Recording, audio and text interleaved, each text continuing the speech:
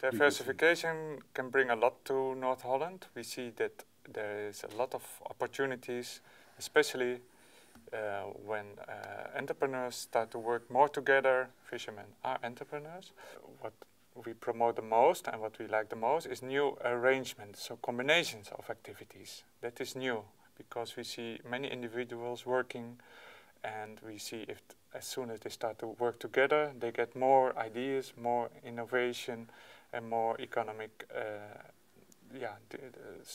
grow. The fishermen, they have the boat.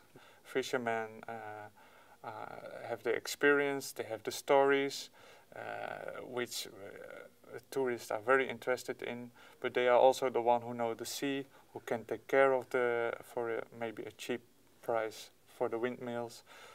They can. We hope the next generation is also interested in agriculture and the open sea.